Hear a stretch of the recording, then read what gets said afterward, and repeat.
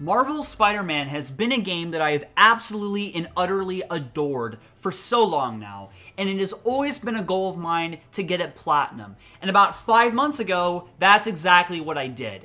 And this is a new series that I'm going to start doing, talking about my journey and exploration getting platinum on games, 100%ing games, and overall discussing games that I absolutely love and the journey of me completing them. And this first one is Marvel's Spider-Man, the first game that I ever got platinum on PlayStation.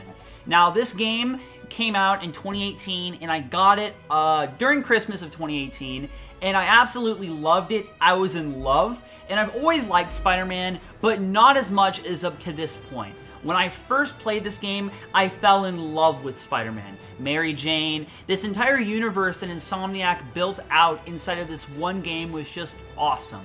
I never beat it though. I got pretty far in the game throughout late 2018 to 2019, but I eventually stopped playing PlayStation because my PlayStation was having issues and never got to the ending, sadly. I got really close, but never did. And then when the PS5 came out, and yes, I do own a PS5, I got Spider-Man Miles Morales complete with the remastered version of Marvel's Spider-Man. And I wanted to finally get platinum on this game, because seriously, I feel like I owed it to myself to 100% this game, even though at first I didn't realize I wanted to. I just slowly started to over time, getting all the achievements slowly, and then realizing I could actually do this. I've always been the person to hunt achievements, always, but I've always wanted to, but just never found the dedication to really complete a game all the way because they always seemed so hard. And this game was the exception because this game had very fair achievements, none that were extremely hard or unfair or ones you had to play in some dead online mode, something stupid like that. You didn't have to do that. So I took it as a challenge to get 100% on Marvel's Spider-Man, and we're going to go over all the achievements. Well, not all the achievements, but like the ones that are noteworthy and I want to discuss, and which ones were the hardest, which ones were the easiest, and which ones were just overall the most fun. So we're going to get into that and discuss today Marvel's Spider-Man, and I'm doing this entire thing freestyle, so I hope you enjoyed that little intro. Anyways, let's get into it.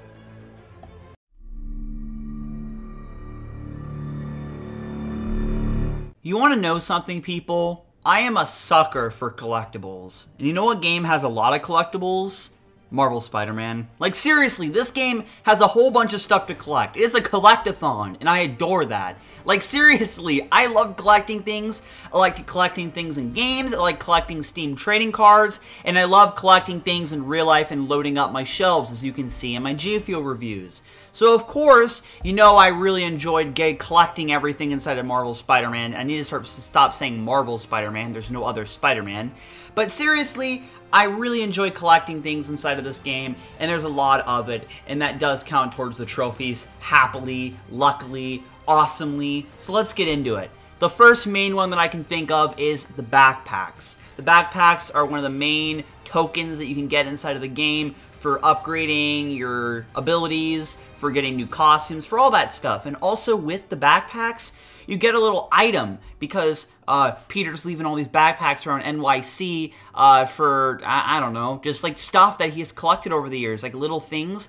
And what's really fun about these is that he always has a little backstory of all the things. Like, oh, this is the menu that me and MJ looked at on our first date, or oh, this is a piece of the Vulture suit, or oh, this is a little business card from Daredevil. You know, they have all these little things that build up the universe around the game, you know, like, oh, you know, like, you know, other characters inside of the Marvel universe, which is really cool, and I definitely do appreciate that. So collecting backpacks is really fun. It's a fun collectible, and seriously sitting through it and listening through all the commentaries, like, oh man, this is this, and it's fun. I really enjoy doing that. So collecting backpacks was definitely a must for me at first. Getting them all because originally when I first played this game, I got close, but no cigar. And now I have all the backpacks, or when I beat this game, I had all the backpacks.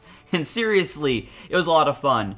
Another thing that you have to collect or more find are these little cat figures, statues, plushes. I don't know what to call them, but they are for the Black Cat, obviously. Black Cat, Black cat. Peter's ex, Felicia, is hiding around all these little cat drone thingies that are helping her. I don't really know, to be honest. I can't really remember, but they're just things that you have to take photos of, because Peter's a photographer, and there's these little tripod camera setups that you have to basically look through, kind of like Rear Window, and find the black cat statue, figure, plush, the statues. And with collecting all of those, you get points, I'm pretty sure, too, and also a really cool bonus suit, which is awesome. Yes, swag. And as well, you have landmarks, because New York City has lots of bridges, buildings, statues, parks, lots of things like this, and taking pictures of them earns you landmark points that you can use towards suits, gadgets, and skills, of course. So yeah, that's another sort of collectible, you know, taking pictures and stuff. It's fun. The photo mode, too, is just cool to use in general. You know, you get some cool pics and stuff, you know, really nice. But yeah, also, too, you can, you know, do all the surveillance towers, so you can find all of these. I don't know why I'm putting this under here. It's not really a collectible. You're just literally turning on surveillance towers, basically like turning on, unlocking the map, like collecting maps, basically. And I'm just going to put under this because, hey, it kind of counts.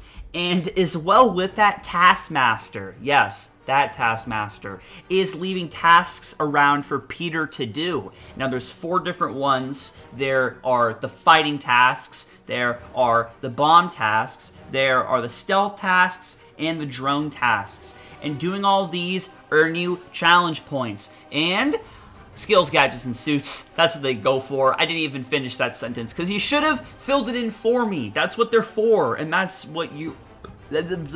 Oh man, sorry about that. Random cut off there. That G Fuel seriously gets in the way of me talking. And man, you don't want to hear burping. That's unprofessional. We're trying to be professional here today.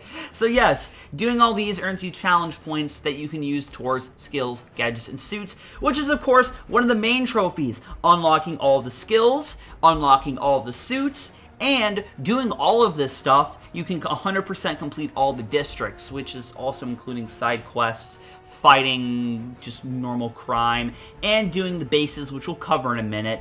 But those are the main collectibles in this game that I can think of. We also do have research stations, which are okay. They're fun, sort of. I don't really... They're not bad, but they're near the bottom in this sort of game. They're not terrible, they're not bad, they're good, just not great like some of the other collectibles. And you know what? I don't really mind all of them. They're just sort of, yeah. But yes, those are the collectibles inside of Marvel's Spider-Man that I can think of. There's definitely some other ones, but these are the main ones. Because, hey, that's what we're here to cover today, people. We're not here to cover Greeting 10 Citizens. Because, yes, that seriously is a trophy.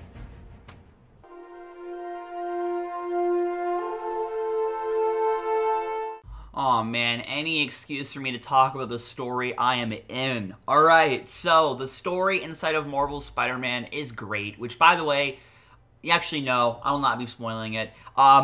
So this story is great. I love how it doesn't base it off of any comic series, any movie series, any show, anything. It creates its own little thing in this little universe, I would say, or just, you know, its own little story using Spider-Man's like, you know, Spider-Man, you know. You have Spider-Man, you have Mary Jane, you have the villains, you have all your normal Spider-Man things, but I just love, you know, just voice actors, the characters.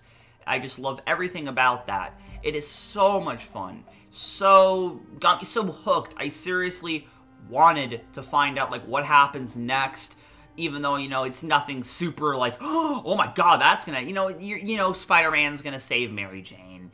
You know that, you know, I don't know, Dr. Octopus is gonna turn, you know, he's gonna turn bad. Whatever, what's his name? I can't remember. I'm doing this off the top of my head. You know, things like that are gonna happen, but it's the things after that, the suspense, the sadness of some parts. Seriously, this game got me. Actually, no.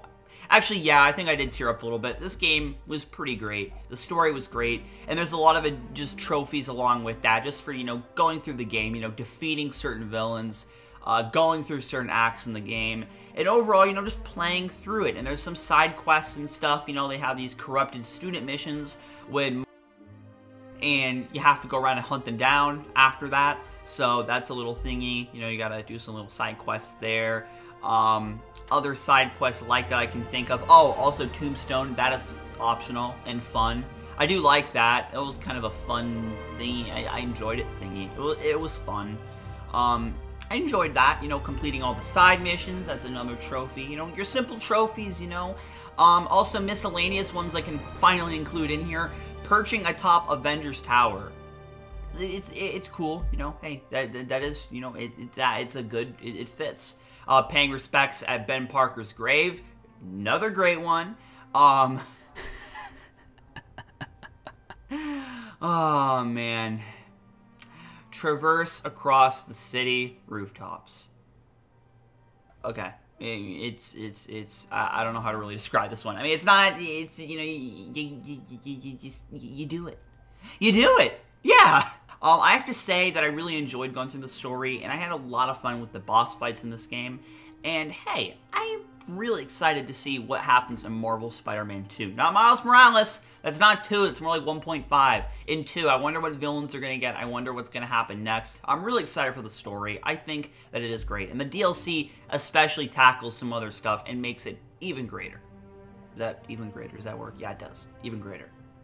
Pull up in a whip, feeling good, feeling out the hood, feeling getting money like a real one should. I'ma take a sip. Okay, so this one ties with collectibles. I absolutely love going through the bases. They were probably one of my most favorite parts of this game. It was so much fun. You have all these bases around the map. You have one for Sable, you have one for Fisk, you have one for the demons, and you have one for the prisoners.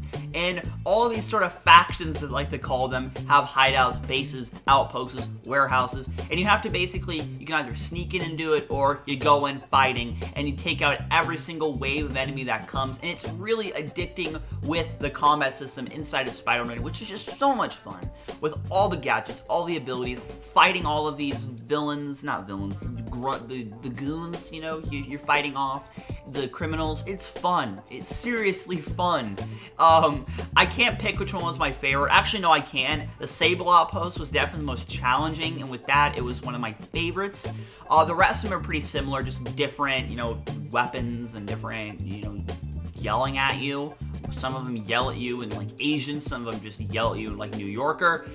And yeah, the other ones yell at you like in New Yorker too. So yeah, it's fun. I really enjoy doing this. Some of my most fondest moments in this game were listening to albums that I absolutely loved, like listening to Young Sinatra, listening to My Beautiful Dark Twisted Fantasy, and just beating the hell out of these, beating the hell out of them. It was so much fun, and I'll never forget those moments. Also, now thinking about it, getting that 100 combo trophy was definitely a hard one, but I got it. And if you're also wondering why in the hell do I sound like this compared to my really nice mic, usually is because I'm recording this inside of a Denny's bathroom. And yes, that's why I sound like this. And yes, I wish I had a mic with me right now. And yes, I need to get out of here because, oh my god, there's people coming. What are you still doing in that? Oh man, it was just some songs synced up perfectly with it, and I had so much fun doing that. And there's also one to complete every single objective in the base, as they do have side objectives that you can do with that. Like for example, knocking out 5, because you don't kill. Spider-Man doesn't kill. He's like Batman. Knocking out 5 enemies with this certain gadget, or stealthily knocking out 10. Or, things like that. They have all these little side things, so that's another reason to do it. And you don't have to do that on all of them, but I sure as hell did, because it was so much fun, and any excuse to freaking play those again, hell yeah, I'm in. I'm seriously in.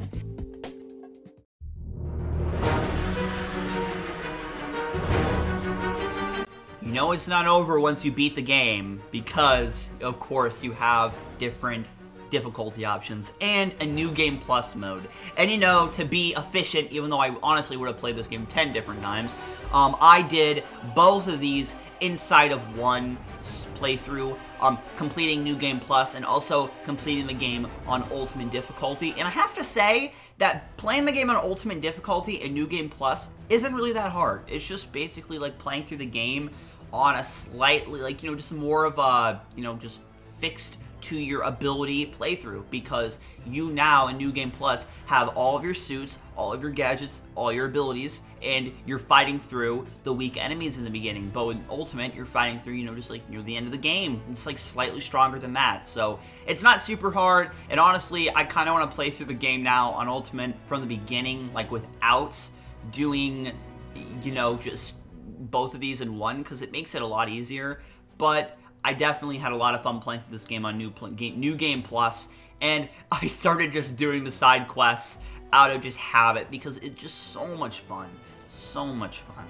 And man, saying this makes me want to play the game again, but seriously, oh man, this game was a lot of fun, guys, and I definitely recommend it. And I'm pretty sure that's all of them. That equals up to a platinum. Of course, there's other trophies I'm not mentioning, like greeting 10 citizens around New York City. You know, you can do that. Completing all the optional projects in the lab. I'm not here to talk about every single nitty-gritty one. I'm talking about the most noteworthy ones here. Most interesting ones, you know? Like chaining a whole bunch of tricks together. Spider-Man, that was fun, right? Yeah, it was. Performing 75 stealth takedowns. Yeah, that was fun. Riding the subway 5 times. Yeah. Yeah. Oh god, I forgot there's DLC in this game.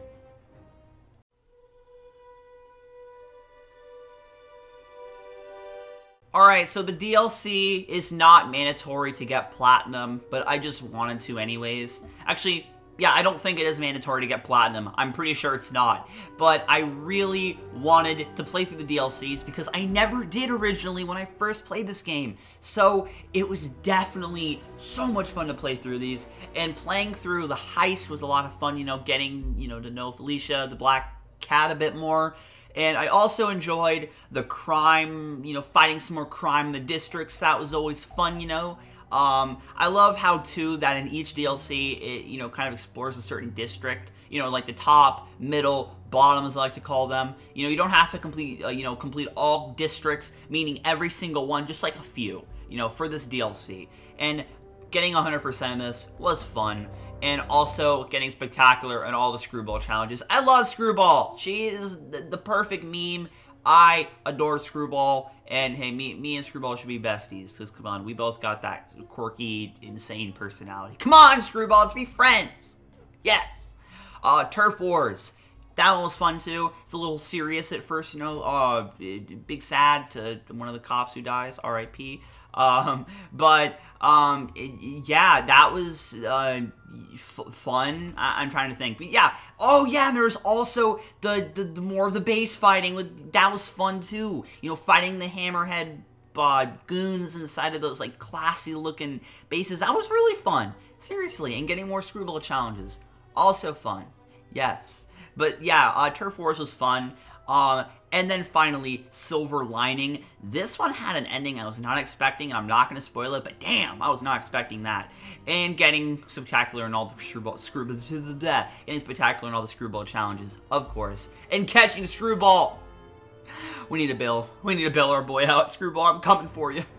I'm gonna save you. But yeah, that was another really fun one with Sable. Sable returns. And it was really fun. I enjoyed this one too. Out of all of them, I have to say that I think maybe the heist was my favorite just because of the sort of setting at night with the lights. It was really fun. But all of them I love. They were all great. And I think that might be my favorite. But seriously, I can't pick a favorite. And man, this game is wrapped up now with some great DLC, some great trophies, and some great content overall.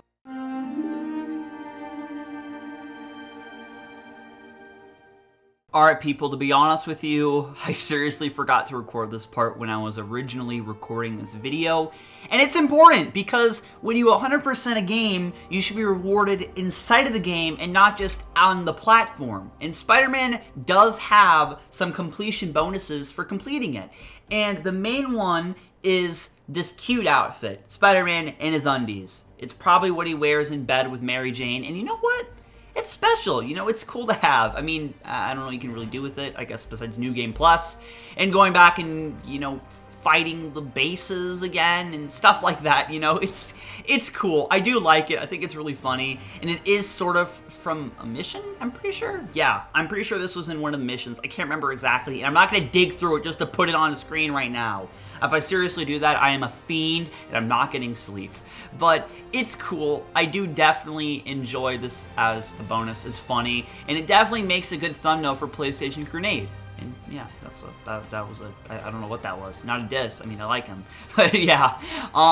Also, you get to control the time and I think weather? I'm pretty sure just time inside of the research stations for the whole map. I don't know why it said inside of the research. You go to the research stations and you can change the weather. And it's honestly a really cool feature if you want to get those nice night shots. You want to just play at night and, you know, just, I guess, you know, web around. It's nice. I really like it. And it definitely helped for this video.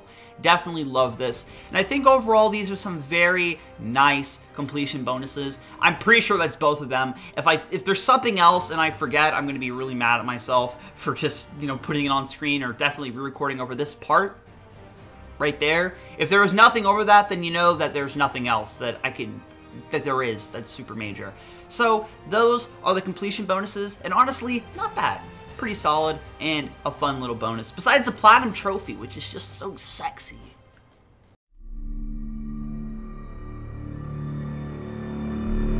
Seriously, I have to say, I love this game. I absolutely adore this game, and I cannot wait for them to make a second Marvel Spider-Man. Until then, I'm definitely playing through this a few more times, and I definitely recommend you play it if you have not already. I know some of you have. You've told me on my live streams that you've also gone for Platinum, and I definitely recommend it. It's a lot of fun. It's not super tedious. It's, maybe you find it, but I honestly didn't. I found nothing about this tedious. I found it very fun, and I would honestly go for this Platinum many more times to go.